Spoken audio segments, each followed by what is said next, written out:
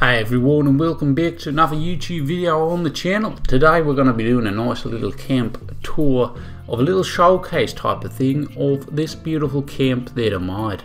So this camp is what's supposed to be, is kind of like Clubhouse. So the thoughts were, if you come over here you can have a nice little campity doodah. You can come inside my house.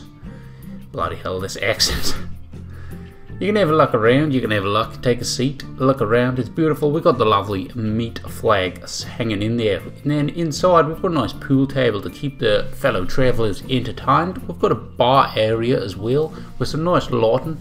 It's very nice, I like it a lot. I use the very simple lampshades because, you know, we're in a bloody nuclear war site and everything's gone. The wasteland's bloody destroyed the lot of us and we ain't got no lampshades. So yeah, bloody terrible. Over here we've got this bloody amazing view. It's just incredible, isn't it? I just love it. This is the main point of this entire camp. I noticed there was a beautiful view on top of this mountaintop and I thought, you know what, why not? I think I'll do it. And just for extra effects, you know, I thought I'll be the real photographer inside me, the real creator, and I'll take a sit down, get a nice look. Never mind, enough of that bloody. Too slow, I know. I'm walking very slowly, trying to make it look very cinematic, and some bloody idiot just destroyed my bloody generator. Let me just quickly repair this real quick. Bloody hell, it's a lot of materials, right? Which little bloody evil Knievel ugly little things just destroyed that?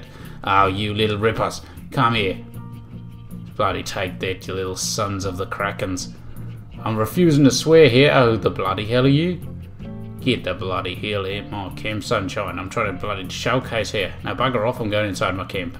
Okay, so back again, this is the kitchen bar area. I put some stoves in over there to make it look a little brilliant.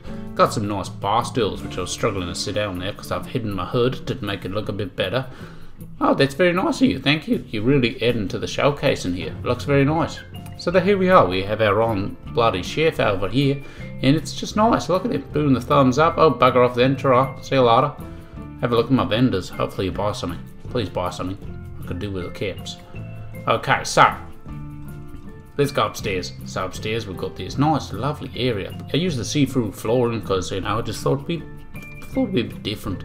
Got the display cases up and I added in a lot of different things to try and make this place a bit more realistic. So I've got the cat on the wall. We've got a nice statue. Don't ask me how I lifted it up them bloody stairs. I don't know. And then in the display cases we've got this lovely stuff. It's just amazing. So we've got the man mask there. You can get that for free. I've actually got a video on that. And then we've got some vintage Nuka-Shan over here because, you know, it just resembles the inner beauty. Bloody hell, mate. Will you get out the camera? I'm trying to do a bloody tour of my camp here. So over here we've got a nice poo sign above the door because that's where the toilet is. And that's where you go take a poo. And this is the bedroom. Again, we're making use of the lovely view outside with these lovely windows I put in over here. And there's a lovely globe there, which was free for a bit. I don't know if it still is, but it was. I think it was a mistake by Bethesda. What the bloody hell do you want? You want to go to the toilet? Go. I don't care. I thought I'd add in a bit of the poo signage for a bit of humour, because I thought it'd be funny. And then inside the toilet, we've got a nice poster on the wall. We've got a nice rug down, some balloons, a plant, and a nice clean bath. And another picture frame above the bath, just to add a little bit of quality.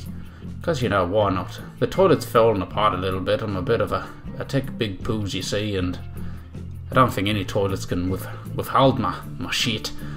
But okay, down the bottom we go again, and that's it basically. It's a nice camp. And then outside we'll put all the workbenches with using the tire walls, which I really like. I really like the tire walls. I think they're nice, the realistic survivor. I really want to do a big camp build using the walls. If you want to see something like that, let me know in the comments because I think that'd be really cool.